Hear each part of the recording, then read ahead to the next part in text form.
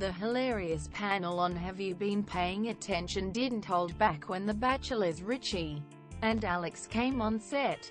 Courtesy Channel 1, the happy new couple appeared on TV comedy show Have You Been Paying Attention last night, and well, it was awkward to say the least.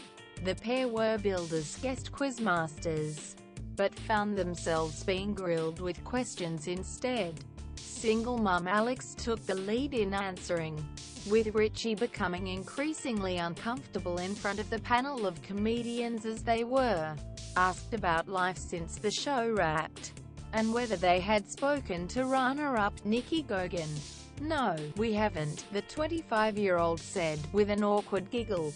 The show's host, Tom Gleisner, decided to stitch them up on air, telling the couple that he had Nikki on the phone to chat with them, and clearly enjoying their visibly shocked faces. He kept a straight face while picking up a fake phone and asking, "Nikki, are you there?" before continuing, "No, she's not. She's with Olena, apparently."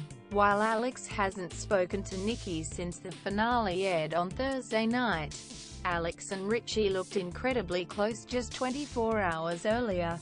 They were photographed laughing together as they FaceTimed Alex's 5-year-old son, Elijah. However, it appears Richie hasn't reached out to his former love interest.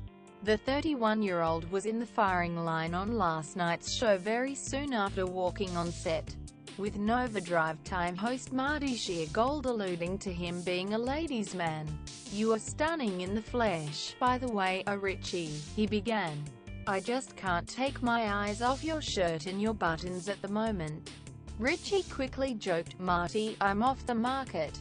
"I don't believe that," the radio host protested, adding, "You don't strike me as a guy that's ever going to be off the market."